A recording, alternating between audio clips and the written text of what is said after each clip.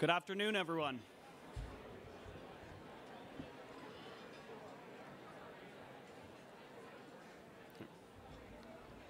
Hello, everyone, et bonjour tout le monde. My name is Peter Searles, and I'm in my second year volunteering with the Canadian Science Policy Centre as a program committee member and a co-chair of the editorial committee. Nous sommes très excités de présenter cette session de midi appelée Une conversation avec Mona Nemer. The CSPC has been very fortunate to have the support of the Office of the Chief Science Advisor over the past few years, and I'm very much looking forward to today's discussion. As always, please tweet and share about your favorite events and panels at the conference using @SciencePolicy and #CSPC2019. It is now my pleasure to introduce the President and CEO of the Canadian Science Policy Centre, Mehrdad Harari. Thank you. Thank you. Good afternoon, everyone. Before beginning, aren't CSPC volunteers awesome?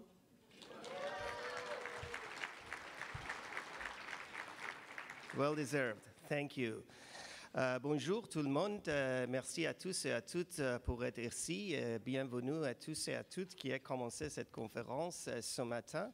Et j'espère que vous avez passé une excellente journée avec beaucoup de discussions au cours de la panel session. It is my absolute pleasure to be here for the session, a conversation with Dr. Mona Nemer, Canada's Chief Science Advisor. I must say when Dr. Nemer was appointed to the position in 2017, if I'm not mistaken, and she was 6 weeks on the job, and we asked her, and she very kindly accepted our invitation to be with us at the CSPC. Many of you were in the room, and we had an excellent chat and conversation. And we very much liked that panel session. She very much loved that session, and our audience loved it. So I must tell you that sessions repeated last year, and we're repeating it again. And it was very much liked by the audience, and we received excellent feedback. It was one of the most favorable sessions of the audience in the past surveys. So therefore, we are repeating it again. And since her appointment, we had an excellent collaboration and connection with her office, with herself. And we did a joint project together in partnership, Science Meets Parliament. Many of you know about that. And we are hoping to repeat that again this year, hopefully in the spring. And you will hear about this.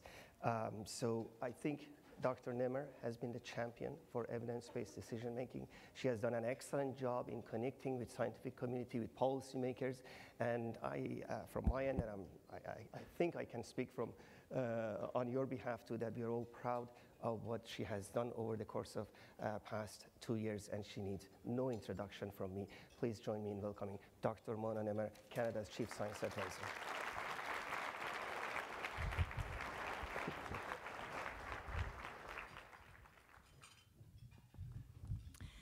Alors, bon après-midi tout le monde et bon appétit pour ceux qui mangent encore, bonne digestion pour ceux qui ont fini. Merci beaucoup Mehrdad pour cette invitation annuelle. Je vais en dire quelques mots. J'ai trouvé intéressant la façon que tu l'as présentée. Mais j'aimerais d'abord remercier tous les bénévoles qui rendent ce forum et de faire cette conférence possible. Alors, another round of applause, please, for all the volunteers.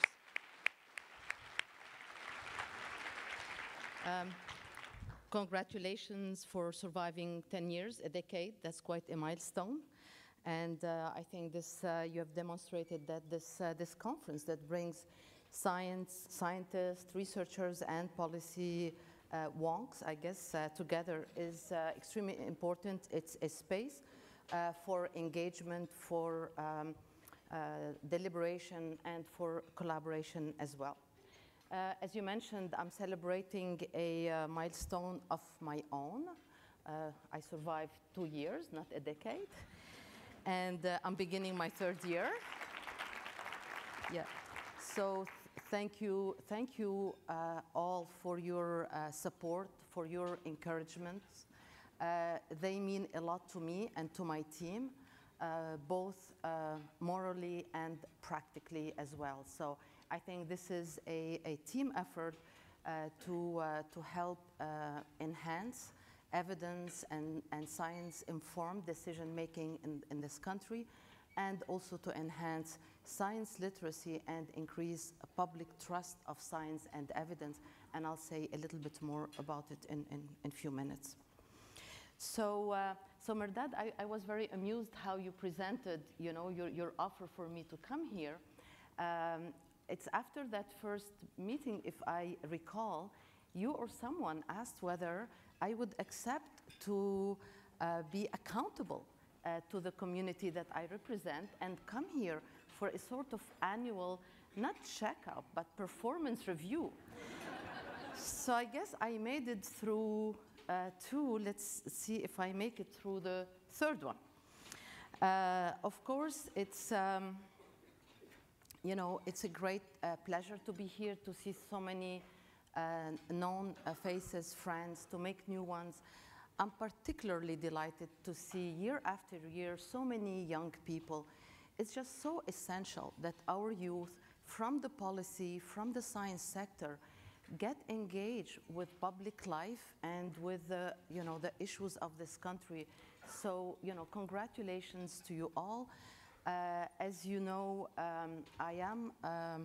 I will be actually announcing our new Youth Advisory Council shortly, and I'm certainly very much looking forward to getting advice, to getting perspectives from all the young people in the country.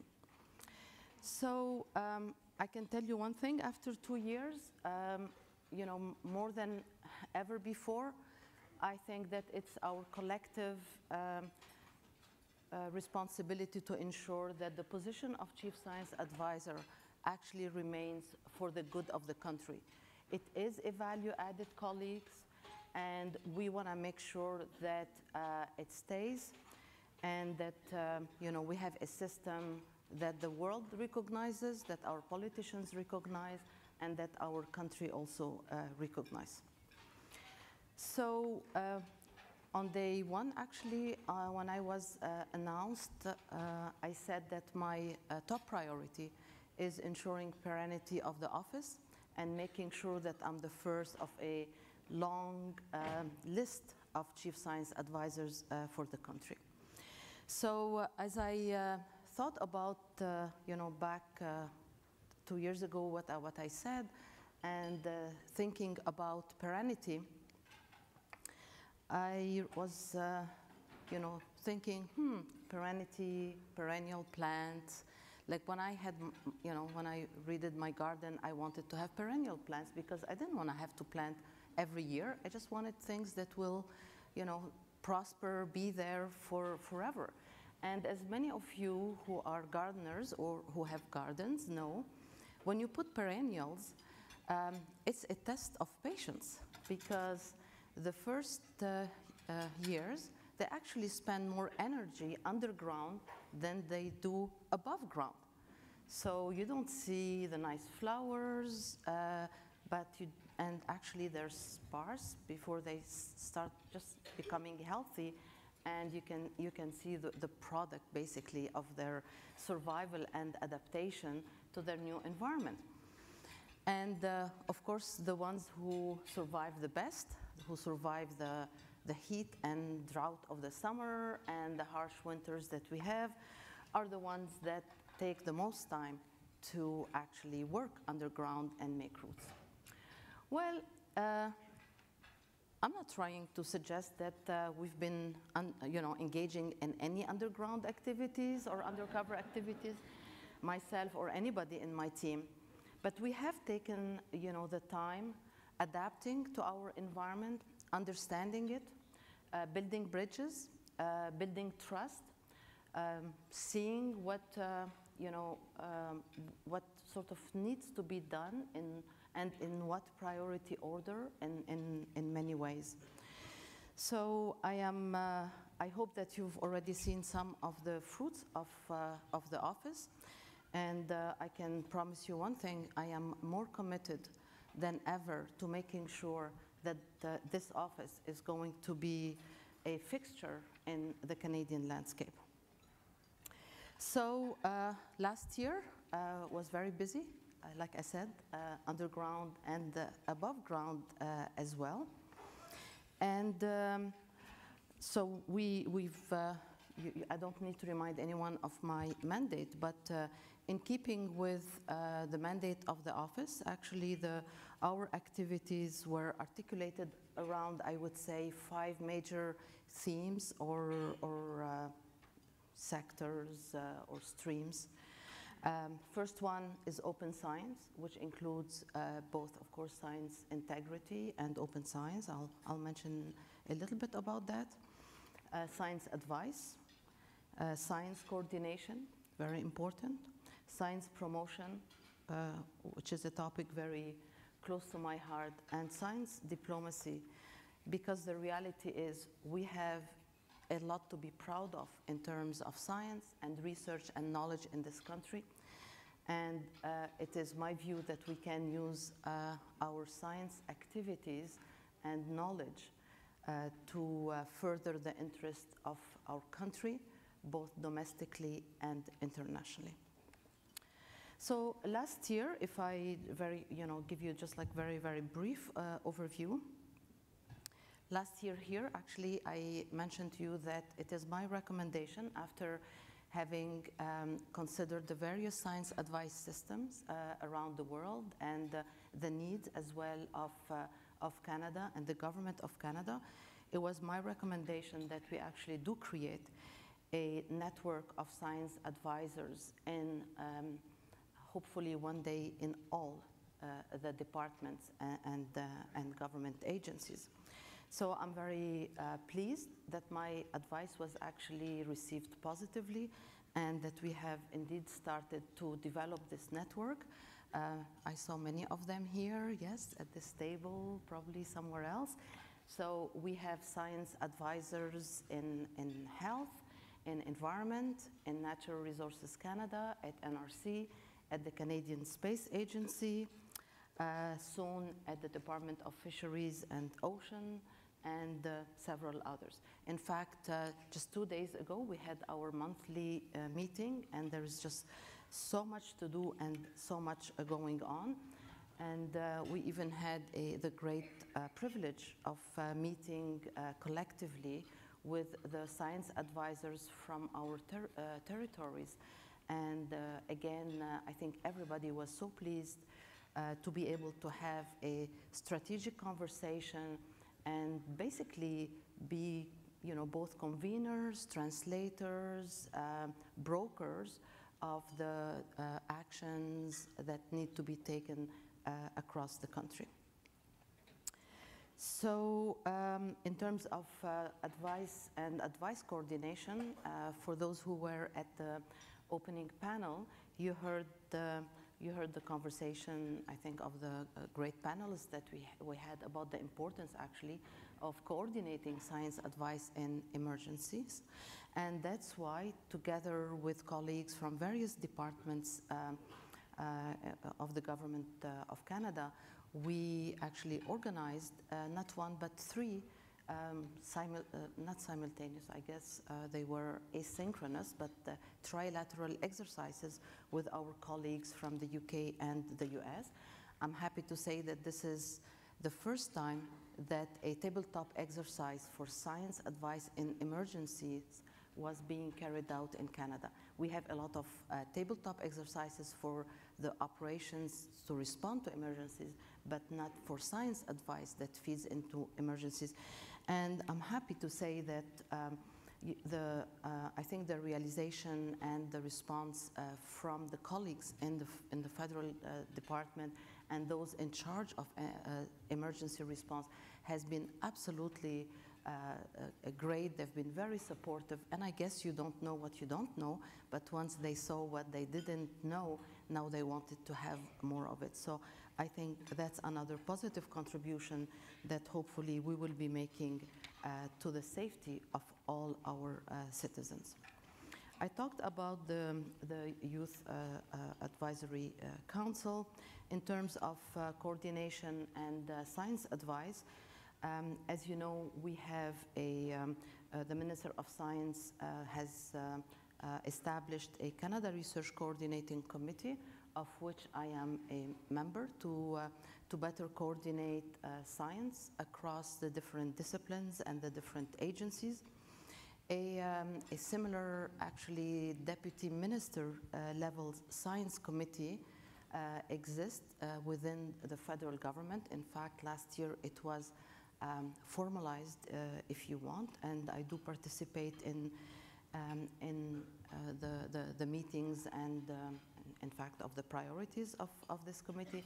So it gives me a unique perspective and opportunity to know what's happening within the federal science family, outside in our great institutions, and be able to hopefully one day bridge these two communities, because my dream is that we stop talking about where science is being conducted in Canada, and that we embrace the notion of the sort of one science for Canada, recognizing that different institutions and different organizations do have very different, perhaps, missions and expectations from the science being carried out, but that together all this great science and research that is being carried across the country is for one purpose, which is to advance knowledge, to advance the socioeconomic conditions of every Canadian,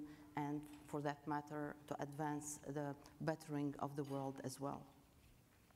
Well, on this, I was also, we tried an experiment together at actually the instigation of the Deputy Minister of Environment, Steve Lucas, who's now the Deputy Minister of Health. We co-chaired a science coordination group for climate change that resulted already in some joint programs between NSERC and different government departments. And I really hope that we're going to see more of this type of coordination and these programs. Last but not least, you know, the Government of Canada also established an advisory council on artificial intelligence that has members from both academics, experts, as well as the private sector, multidisciplinary lawyers, legal scholars, ethicists, as well as technical experts. I think that Canada has, has earned the right to brag about artificial intelligence, but having been among the first and still being among the best is not a guarantee that we will remain this way, or that we will be able to benefit our country and our citizens from all these great advances. So I think that we have a collective responsibility to look beyond our labs and our experiments, and to engage in public dialogue. Which brings me to open science, science integrity, and science outreach. So, as you know, last year, actually this year, starting January 1st, all government departments for the first time, imagine, actually have a science integrity policy that frames the responsible conduct of work within the walls of the federal government, meaning that it establishes both the responsibilities and the privileges of the scientist, but also of the employer. So this has been, I think, a great development, and one that we can all be, I think, very proud of. We did it in a record time by government, I guess, timelines. And I think it's really important, because in this integrity policy, and it was actually the number one mandate that I was given, was to ensure that science is actually open to the public, and that scientists can speak about their work. I don't need to convince this audience why this is so important. It's important to brag about science, to brag about our accomplishments. The fact that our great universities, many of them improved in the international ranking, I can tell you, has been noticed everywhere. The first question that the science advisor in Japan asked me when I met him is, how did you guys do it? And it's of course a source of great pride for all of us, for all Canadians, but it's also a source of economic prosperity, of attracting the best talent to this country. The same way that we have great science happening in our great academic institutions, there's great science happening in our federal labs. And one of the privileges that I've had as a chief science advisor is to visit many of these labs, things I didn't know actually existed. All the great labs for the Department of Fisheries and Ocean and Environment Canada, both in BC and in New Brunswick and Nova Scotia. The Forest Center for NRCan in Edmonton. The absolutely marvelous, actually, Center for Agricultural Research of Agriculture Canada in Saskatchewan, and the list goes on and on. I mean, here in Ottawa, the great work being done at DMD, at so many labs, at NRC, of course. So, you know, all this made me even more determined to encourage everyone to talk about science. And again, as we talk about the science that we do, we're also explaining why we're doing it. And you all know that the great challenges that we are facing are going to require more knowledge, more science, but also more application of science and technology to societal problems. But if we don't have the trust of the public, and if we don't have the social license to deploy these technologies and these disruptive technologies, these advances in science, then all the work and all the aspirations that we have as we are carrying out our discoveries and you know, seeing our breakthroughs will just be a source of great disappointment to all of us. So in the past few weeks, we heard a young lady talk a lot about listening to scientists. Well, listening to scientists assumes that scientists are actually speaking not only to scientists, but also to the public. It assumes that we're engaging in a dialogue, not in lectures, with the public, that we're listening, we're understanding their concerns, and we're trying to explain the knowledge and the science in simple terms that they can relate to. So I just want to, you know, close and say how delighted I am to be here, how much I'm looking forward to taking your questions. I promise it's not going to be like a question period in Parliament. I'll try to answer. Alors, c'est encore une fois un immense plaisir d'être avec vous. Je voulais juste partager certaines de mes réflexions plutôt que de vous faire une liste de tout ce qu'on a fait. Et je vous laisserai donc la chance de me poser des questions et j'essaierai d'y répondre du mieux que je peux. Merci.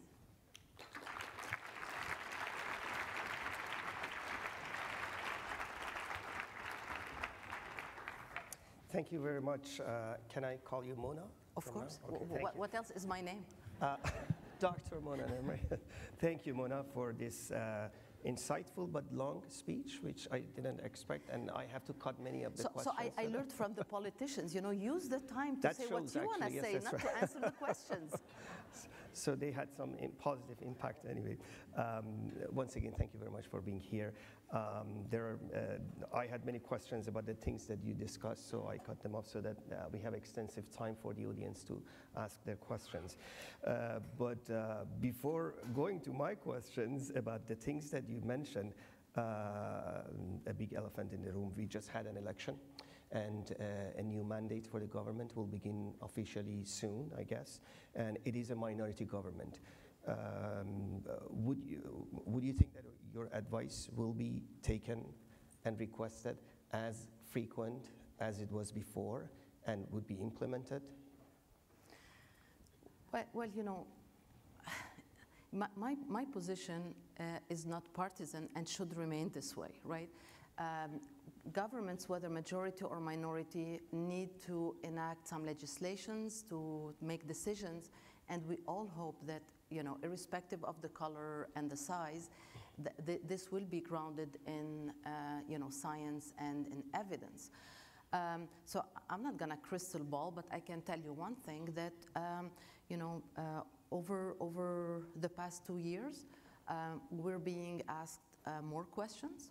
Our advice is being, you know, thought after more at earlier stages in the decision-making process, and I think listened to from time to time. So, well, I'll tell you, I guess, next year, if people have listened or not this year. So we'll have you here next year and ask that question again. But have you received any phone call or something from Prime Minister's office or any other leaders of the political parties? Merdad, as I was walking here, I got a phone call from the Prime Minister saying, please make sure to say hi to Merdad and everyone at CSPC. That's good. But by the way, you should have let them know that we invited him, but he didn't show up. Well, I guess he was a bit busy. But he was busy, that's right, that's good. Okay, that's good. So was it like question period, by the way, the answers? Okay, so I think you mentioned something about the AI. Well, I mean, on a serious note, no, you know, that's okay. like if we forget about the Sure. the election, Yeah. yes, I've had a very actually, you know, constructive and regular interaction with the Prime Minister and his office. The other leaders have not reached out, you know, to me, but Yet. Yeah, okay. Yes. Hopefully so. Yes, we answer send a all the message calls to them that we get. There you go. They have your telephone number anyway. Maybe not the personal one, but the office The for sure. office one, okay, that's good. Okay, so you mentioned about the artificial intelligence, and you are part of the Government Advisory Council for AI, and given the impacts of the AI on societal issues and many unprecedented one. What is your advice as a Chief Science Advisor to make sure that Canada remains as a leader in the AI research and technology? Well, I mean, there is just a long list, I think, but the most important one is that as we continue to, you know, to develop the algorithms and so on, and that we look at the applications of AI to so many, you know, diverse sectors, from health to the oceans, environment, etc. I think we need to engage in a you know, parallel, constructive, and serious dialogue with the public. I am a great fan of what was done in Quebec in terms of engaging a public dialogue with the community, of going to where the public is, not bringing the public where we are, to answer their questions, to explain that, you know, people are, we think AI and robotics, you know, are great advancement. Well, some people think they're gonna lose jobs. Some people think that, you know, somebody's gonna control their brains and so on. So I think that we have to respectfully engage in a public dialogue. And in parallel, we have to make sure that our, you know, innovation system, that you know, we enable the socio-economic applications of AI here in Canada for, you know, the betterment of the economy and society. Right. So lots to do. But I saw that Alan Bernstein was here in the room, so maybe he wants to answer. Okay. That's good. Later, we'll get into that. And in terms of this discussion we had last year, I remember about the network of science advisors, and I asked why we need these network of science advisors, and this is apparently moving well, which is great news. But I want to ask you your feeling about what kind of impact they might have in policymaking within departments, and what more needs to be done. Well, yeah, a lot needs to be done. I think that the science advisors in the departments are already having a major impact. And again, on the, with the theme that you don't know what you don't know, what you're missing, right? It's great now that I get actually spontaneous comments from the deputy ministers saying how much they, enjoy working with their science advisor, and how they're trying to actually bring down walls within department, between different branches, but also between departments. And that's something that's just so important. Somehow over the years we seem to have erected walls everywhere, within our universities, within our institutions, across institutions. And we need to all work together to bring down actually these barriers and these walls. Excellent. So you know that we have recruited one of the science advisors to be CSPC volunteer. We are so proud of him, and to gradually recruit others to work with us on that note. So That's great. You mentioned about the open science roadmap, and you mentioned the importance, and I think everybody in this room agrees on that. Can you tell us where you are with that roadmap and when we see the full agenda? Well, as many of you know, the granting councils have had a sort of open publications and data management policy that we've heard a little bit about in the past few weeks, about the fact that it's plus ou moins enforced and so on. And the reality is, our aim was to have science open, but we didn't provide the tools, we didn't provide the support for our researchers to enable them, basically, to comply. And of course, within the government of Canada, we don't have really any policy. My view is that, well, number one, my observation is that Canada is a little bit behind other advanced, research-intensive nations in terms of our efforts for open science and open data, and that we're sort of playing catch up. It's also my view that we need to have maybe if not a uniform, but certainly a harmonized policy, both for the research that's conducted outside the government and the one inside the government. So I've had an expert group that makes recommendations, and actually we're putting this together in nice forms and translating, and we should be in a position to put out our recommendations for how Canada can actually go about open science, and starting with open publications. I think this will require a lot of consultations, both with the within government, scientists, and outside. And I think there are a lot of sort of misconceptions and fears sometimes about what it means or doesn't mean. So we're going to need to engage in this dialogue. I think open science is extremely important for public trust, and we're going to have to think also how we perhaps, in addition to all the data and the scientific publications, how do we, comment on les vulgarise, how do we, put maybe a sort of a summary that is for public consumptions to, enhance understanding and participation. Thank you. So I want to ask one more question and then open the floor for more questions. So you have been in this position for slightly more than 2 years, and how much do you think that your position, Chief Science Advisor, has impacted overall policymaking within the government? Merdad, like I said, I think you should, ask this maybe to the politicians, the decision makers. They don't answer sometimes. Oh, okay. Well, I would say, humbly, that I think I have made a difference, that we see in several, decisions that have been taken, at least some of the advice that has been provided.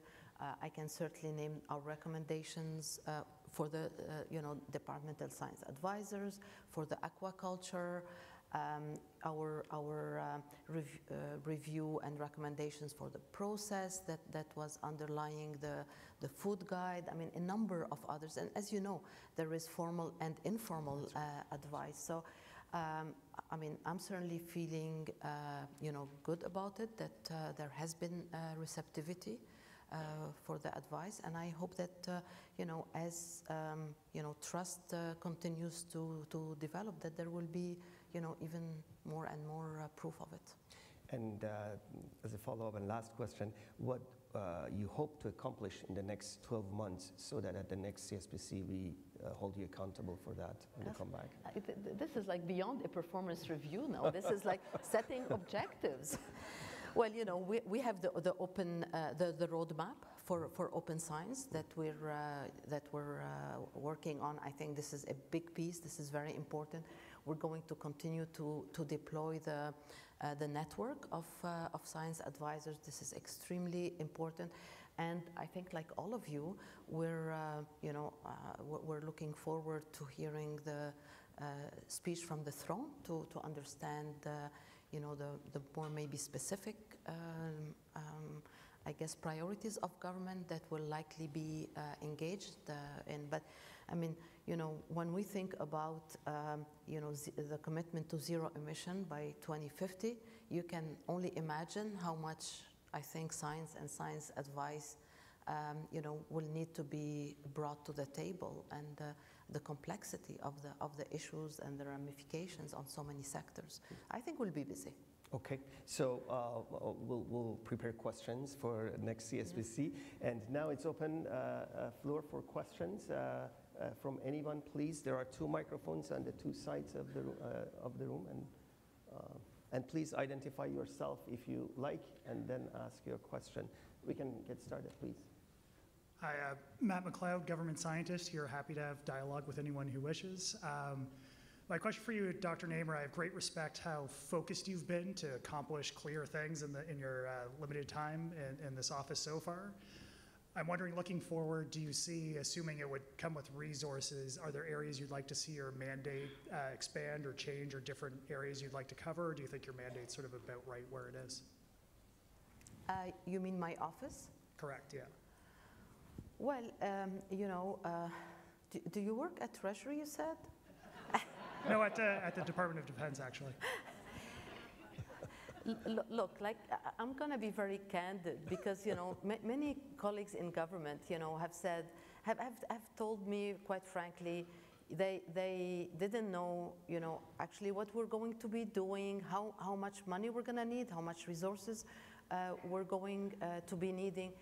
And I certainly wasn't going to, start asking for more resources before I knew what I needed to do. Well, I can tell you I have a pretty good idea of what needs to be done now. And as a scientist and a biologist, I guess I always said, form has to follow functions. And so here we are. But, if you want to advocate for more resources for us, thank you very much. Next question. Hi, it's Alyssa Strome. I'm Executive Director of the Pan-Canadian AI Strategy at CFAR, so I wanted to get back to your questions around AI and Canada's leadership. Alan, I'm afraid he was here earlier in the day, but he had to step out for lunch, so I thought I would step in and address them. I really appreciate the question. I really appreciate your leadership on this topic, Mona, especially around advancing the public dialogue and discourse on AI, and it's something that we believe very strongly at CFAR is a critical component of Canada's opportunity for success. But another area that I think is a critically component for Canada to remain a leader in AI is to continue to build very strong, diverse AI ecosystems. This means investing in talent, it means investing in fundamental research, and as you said, Mona, investing in the applications of AI and really understanding how they can have social and economic benefits. One of the things that's really critical in AI in Canada and around the world right now is ensuring that we have equity, diversity, and inclusion in AI. Just as we need it in science broadly, we need it especially in AI. And it's something that will be an important part of the public dialogue and an important part of the work that all of us in the AI ecosystem need to really focus on in the years ahead. Thank you. I agree wholeheartedly. I think that the notion that or the efforts for the diversity are especially important for AI, because the last thing that we need is to perpetuate and amplify actually through the existing, algorithms, biases. So I completely agree on this. Next question, Trisha. Hi, this is Trushar Patel, University of Lethbridge. I'm one of the Canada Research Chair in Biophysics, and my question to you and all the funding agencies, so SHRC, CHR, and NSERC who are here. We are talking about open access, open data, making science available to everybody. I think there's a major problem in the system. So if I calculate the amount of money I had to pay the last 3 years for my publications, it'll be over $40,000 plus. This is one researcher in small university. If you talk nationally, this will be millions of dollars every year. So the question is, do we have a funding mechanism to pay for open access charges? Because the government funding agencies, as you know, there's not money enough in the system for us to pay for the charges. So could the government sign contracts with the major funding with the publishers that if the publications come from Canada, either have a discount or the government pay for the charges? I think this will significantly impact Canadian science all over the world. This is the major problem right now. There's not enough money in the system. Look, thank you for your question, and I completely understand the problem. As a researcher myself, as someone who was vice president research, during which time I actually provided a fund for researchers at the University of Ottawa to help make their publications open. So yes, we need perhaps to have not only a strategy but also the resources. I think asking for money at this stage, it's not that it's premature, because we can always pay and have the publications open. But I think that we have to follow the example of other countries that have gone about it in maybe a more strategic and thoughtful way. So the question is, how do we want to support this through green open access publications, making deals with the major publishers. There are different ways about going about it, and that's exactly what we need to be looking at. I want to acknowledge the tremendous support and conversations that I have had actually with a lot of colleagues around the world, from the Wellcome Trust to the UKRI, CNRS, European Commission. They've all been very helpful to us. They've proposed to come and talk to us.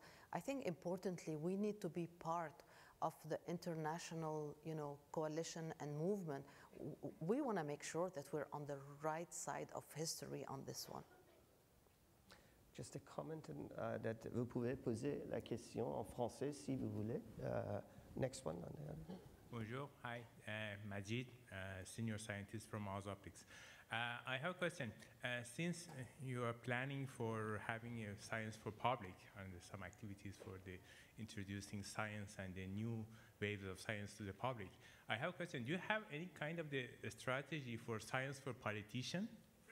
Because the politician and their family also somehow should be, exposed to the science, exposed to the, something like, not in the high level, but at least in the low level side, that know that what is exactly, for example, global warming, or AI and other things. So do you have such kind of also program for them? Well, thank you. This is, of course, we take it for granted that the politicians are members of the public. They do represent the public. But Mehrdad mentioned the sort of very successful pilot experiments that we did about Science Meets Parliament. I'm very much looking forward, to a repeat of this. And in fact, to having a repeat on the same theme, if you want. I believe that engagement with politicians, between scientists, researchers, discoverers, knowledge holders, needs to be an ongoing effort, not only focused about asking for money, but really as being part of the conversations. It's just like an educational exercise. It's really important. We haven't done enough of it in this country. And we need to do it in a systematic way. It's not only when there is a crisis that we rush to them. You know, you heard yesterday, you need to build the trust, you know, in peaceful time, so that when there is crisis, first of all, they listen to you, and also they look, you know, for help from you.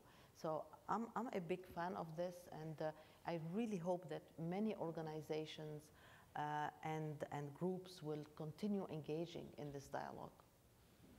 Next one.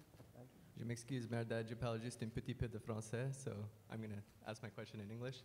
My name is Andrew Harris. I'm a co-chair for the editorial and website committee for the CSPC. So, Dr. Nemer, thank you very much for continuing to come back to CSPC. We very much appreciate it.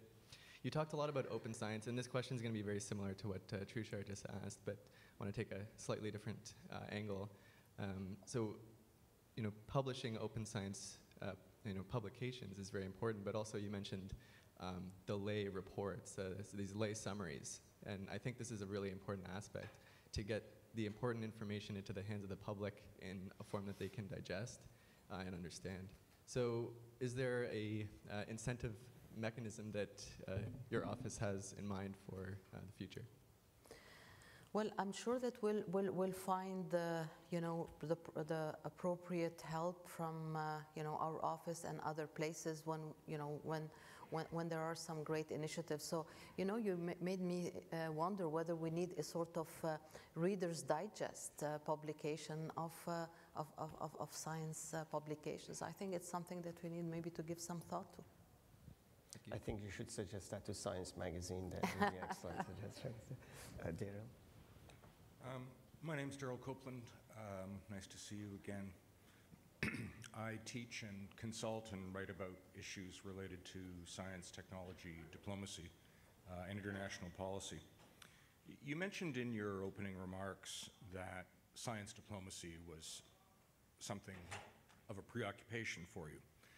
And I attended an event at Global Affairs Canada last spring where you and the Governor General and the Science Minister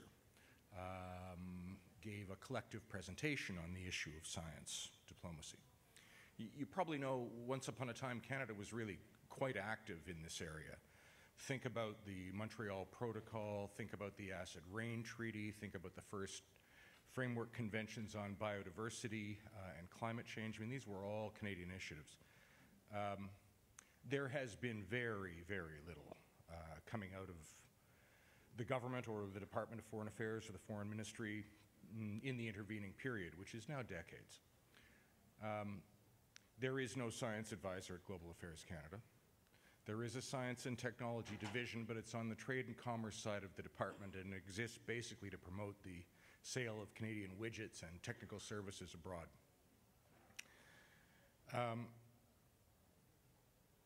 The department doesn't have an international science policy, and it's not practicing science diplomacy. Now, you said that science diplomacy is of interest to you, and in the spirit of assessing performance, I'm wondering how you think we're doing on that file, because in my estimation, given the importance attached to this issue by other governments and other foreign ministries, we are way, way, way behind. Well, I said that you know, we have a lot to brag about, and that we have to use science to advance the interest of the country. It's something I profoundly believe in. I don't disagree, you know, with you on the fact that we have underused science diplomacy, perhaps in recent memory. I have, you know, expressed the dream that Canada will be known in the 21st century for science diplomacy leadership, much like we were known in the 20th century for our, you know, peace troops. You'll be pleased, though, to know that I've had continuous and, you know, I would say extensive engagement with global affairs, on both the foreign affairs and the trade side, that there is increasing appreciation for the role of science in diplomacy. It's, I think, one of those things that is moving, slowly but surely in the right direction.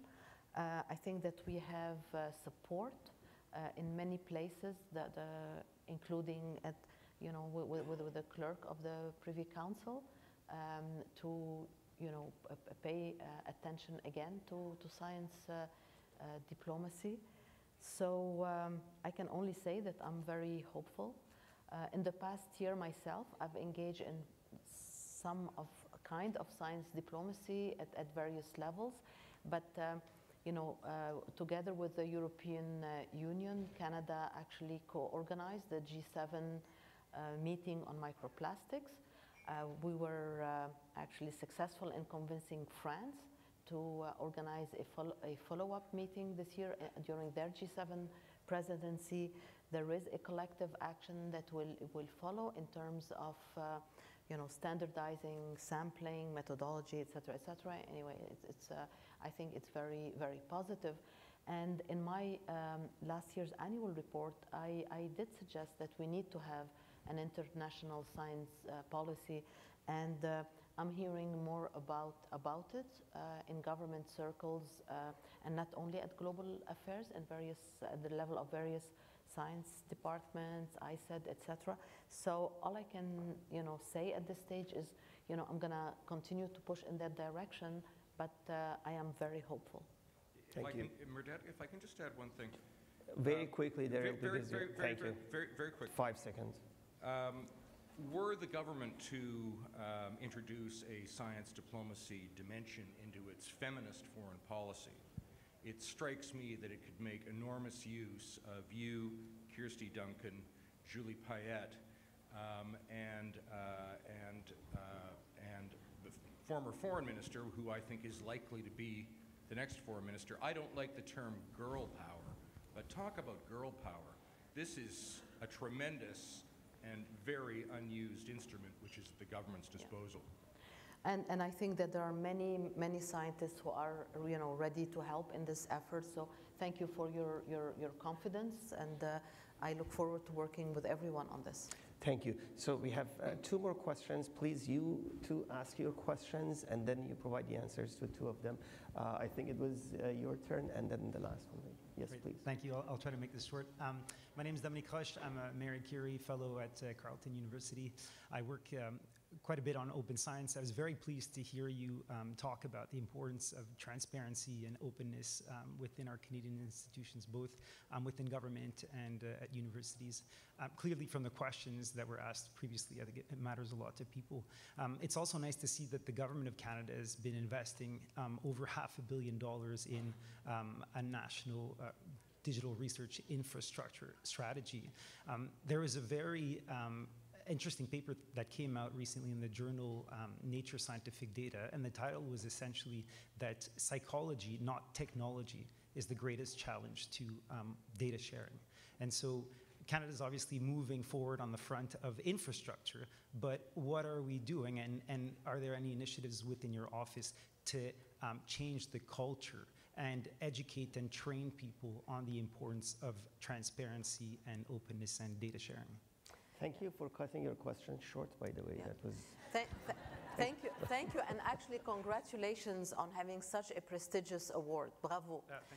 So, the short answer is I completely agree. That's why we're doing the consultations, because if you think it's difficult at the level of open publications, try open data, where people just feel so possessive of their work and their data. But and at the University of Ottawa, I managed to convince the researchers that it's better if we have shared court facilities, so you put your microscope, and don't think about it that you're losing part of your microscope. Think of it that you're gaining part of other people's equipment. So I think that we need a lot of these conversations, and we're gonna need a lot of champions everywhere for open science and the open strategy. And I hope we can count on you and many others to help us on this.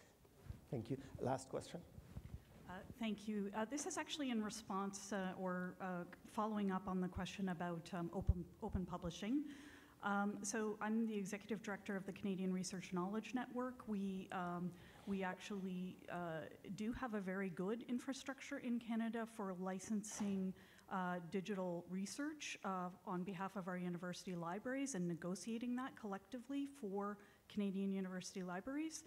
And I think we really are at a tipping point and have an ability right now to actually leverage that negotiation capacity and to work together with the funding agencies and with yourself and the research community in general to be able to negotiate APCs as part of that overall negotiating capacity so that we can strengthen our open access participation in Canada in the way that our colleagues in Germany, the Netherlands, Norway, Sweden have done already. And I think we're really at a place where we are able to do that today. Yeah, I know the organization very well. I think very highly of you guys. And when the time comes to negotiations, we're certainly going to put you in front of the publishers, not me.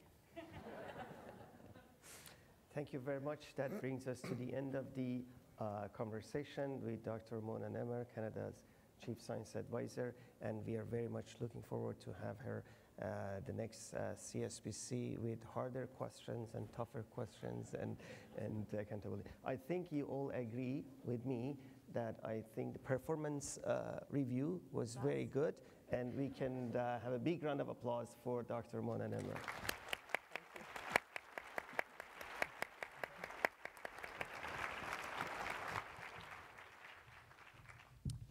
Thank you very much, Mona and Mehrdad, for this amazing conversation and for sharing us all the strategies and practices being championed by your office. I think I can say for all of us that we're very excited to see you here again next year for your next check-in. Thank you all for attending this lunchtime session. We'll now have our afternoon panels beginning in a couple minutes and running until our afternoon coffee break at 2:50 p.m. A reminder to everyone that our excellent exhibitor booths are located in the conference ballroom foyer around the corner. And for those of you who have purchased gala tickets, the pre-gala reception will be beginning at 5:30 tonight in the Shaw Center. Thank you very much.